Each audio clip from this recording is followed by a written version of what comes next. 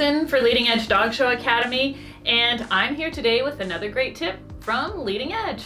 So if you're here for one of the first times on our YouTube channel, or whether you've been here many times before, I hope you really like our new branding and our new mascot, Tom the English Cocker. We are so proud to just have Tom there as our mascot. He meant a lot to us in the day, and we are just working every day to make things a little bit cheerier, a little bit nicer, and bring you more educational content, both here on YouTube and at Leading Edge Dog Show Academy as well. So today what we're going to talk about is training our dogs, especially our poodles, on how to lay down on the table. I've had quite a few questions about this lately, and I haven't really had those before, and so I just thought I would do a little YouTube on it and let you know kind of the things that I go through, the things that I do. I will also be doing another video similar to this one on dogs that are groomed with a grooming noose and typical problems that people have with that. So to start off, I don't have a puppy to show you how to do it on a puppy, and during COVID I couldn't really borrow a puppy with social distancing and everything, so we are going to start with a more experienced dog, but at least I can show you the steps. So I really thought about this and thought about the different things that I do.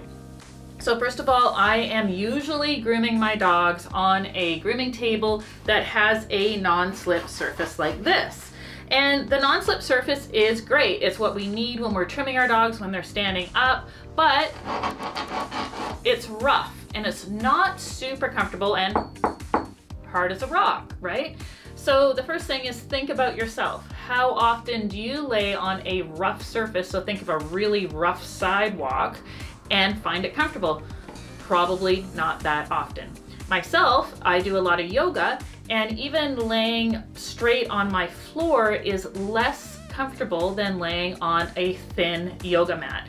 And so I apply this to my poodles as well. Yes, when I'm trimming them, I'm grooming them, they're standing up, they are either standing on the rough surface or on a yoga mat, because I do like yoga mats for grooming. They have a lot of non-slip mats that you can buy online as well, so check that out. But for my puppies, or for all of my dogs, when I'm laying them down to line brush them, to clipper them, to dry them, these are some of the things that I do. So the first thing that I do is I'm gonna cover the table just simply with a thick bath towel, right? And so that's layer number one. And then my next layer might be a dog bed like this. So not a big, huge, fluffy one that is, you know, like going to really impede what I'm doing, but a thinner dog bed to just give them more comfort. And you can tell that knows what this means. This means it's time to lay down on the table. And that's another thing, is that eventually my poodles learn that when this mat goes down on the table, it's time for them to lay down on the table. And when there isn't a mat, it is another clue to them that it is time for them to stand up. So I have my grooming table, I have a towel, and I have a mat. And I do this with my puppies. So my puppies would just be like on the table, and I'd probably have like one of their little treats that they could have. And you know, I'm just telling them how good it is. And my first grooming session is probably 3 minutes or less. I used to say 5 minutes, but 5 minutes is actually quite a long time. So the next thing that I do, so now I have my poodle puppy on the table and I have my mat down. So now I'm gonna lay them down. Right? But I'm not slamming them to the table. I'm laying them quite gently. I'm making sure that their head is on the table. And then I'm going to kind of just lie on them a little bit, right? And I'm stroking her. I'm telling her, what a good girl you are, Ellie Mae. And I'm just telling them that they're good, but I'm using my body weight to kind of calm them. And I'm being really calm. I'm not saying, you have to stay there. I'm not being anxious. It's just like, this is a fun game, isn't it? Like, we're just gonna lay here. And maybe that's all you're gonna do for your first session. Like, that might completely be it. But if your dog's being really good, instead of brushing them, you could just be rubbing them with your hand, because puppies are gonna be trying to get up. They're not, you just want this to be fun. And maybe the first time you brush them, you might wanna use a brush like one with wooden pins, so it's just super gentle. And you're not worried about the grooming right now, you're worried about the training. You want this to be such a good experience. And then the same thing when it's time to, so mine always have a signal like stay or good girl or something. That means that they're laying down, and you're just like telling they're good and massaging them and make sure it feels good.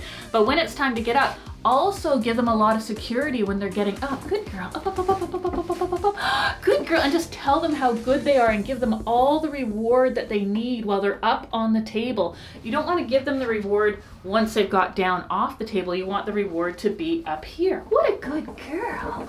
What a good girl. And I might even give them, if everything's gone well, I'm always keeping my hands on them. I'm not letting them be scared. I might give them a little lesson about their head on a head pillow. So you can use a towel that's rolled up. You can use a bolster from your bed. You can use a little pillow that you bought especially for the thing. This is designed for poodles because it has a place to put their little chin, and it has different heights. So their head would be higher here. And I just like to put their head there. And she hasn't done this for a long time because she does, oh, look, and now she's gonna do it. But as soon as they do it again, you could get out your little treat, give them a little treat. Even if a puppy just did this and had their face like near the pillow, like going over it, I would be happy with that. And really what I'm trying to, now she just wants the treat. Really what I'm trying to get at is that there isn't a magic pill. Like if there was a magic pill or a spray that I could just send to you, and your poodle would automatically just lay on the table perfectly, that would be fabulous. And I would also be a millionaire, but there isn't. It's just simple steps that we do over and over again, but it's really important to use your body weight and hug them and make this a really short session. Like your session, your first session with your dog on the table is gonna be much shorter than this YouTube video, trust me. So I hope that that helped as the first little tiny baby step to how to get your poodle to just lay properly on the table. So just remember, you want like a towel, a nice thin dog bed. You want to use your body weight. You want them to be really secure. And maybe the first few sessions aren't even going to involve any grooming, just them laying and understanding that laying down on the table is a good thing, a fun thing, and nothing bad happens to them. So that's why a lot of times there is no grooming for my first few sessions with a puppy on the table. So I hope that you enjoyed our YouTube video today. It's just a little teaser of how to train your poodle. And if you don't know, at leadingedgedogshow.academy.com, we have a full online school of lots and lots of things you need to know about showing and handling your dog. So we have the ultimate guide to handling our dog, which just is for beginners, junior handling. There's some theory classes, advanced handling.